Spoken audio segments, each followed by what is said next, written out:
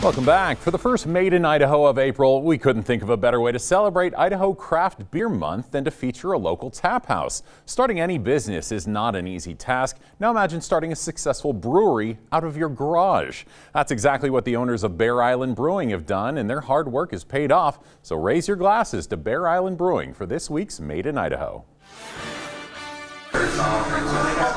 Beth Bechtel and her husband Steve both served in the Navy for many years, and while in the service, Beth had a dream. Well, someday, after I've completed my service in the Navy, I'm going to get out and start a brewery. And I announced it to my family, and apparently I have to be careful what I announce. Why is that? Because it comes true. Oh. Beth and Steve met while in school for the Navy, training to be in the Navy bomb squad while they toured the world trying various beers and disposing of explosive ordnance, not in that order though. During a visit home during her first deployment, Beth, who's from Boise, realized something about the City of Trees. There was not enough of a Boise presence of craft beer, and that there should be.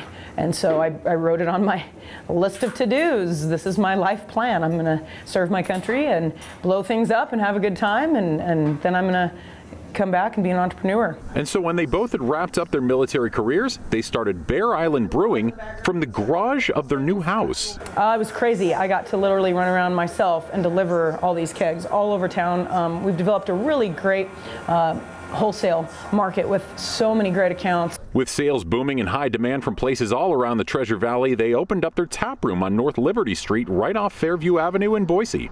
Now we have 115 accounts that carry our beer, and that stems from starting just wholesale with no tap room, and now that we've started the tap room, we're going to have to expand this brewery.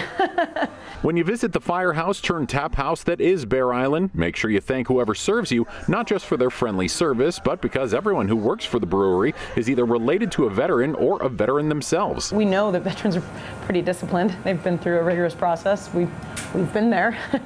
It's really nice to be able to kind of give back to them because they've already served their country and now they get to serve their community. So that's what our goal is as veterans, and so it's neat to be able to have other veterans be a part of that, or people that just understand, since they're related to veterans, what it means to sacrifice like that in order to serve. Through their military service, Beth and Steve have seen most of the country and a huge part of the world, so why come back to the Treasure Valley to start the brewery? Well, that's pretty easy. Boise is the best place on the planet. And, you know, I haven't been everywhere on the planet, but I've been to a lot of places. I mean, we could make a very big list. And it's the friendliest place. It's not just nice, it's Boise nice.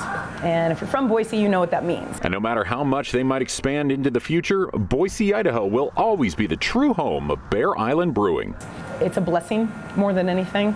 And we're overwhelmed with joy, basically, on the support that we receive from the community, and to be integrated into it the way we are, especially supporting veterans and first responders, is just paramount to us. So it's so neat to have the ability to do that here at home.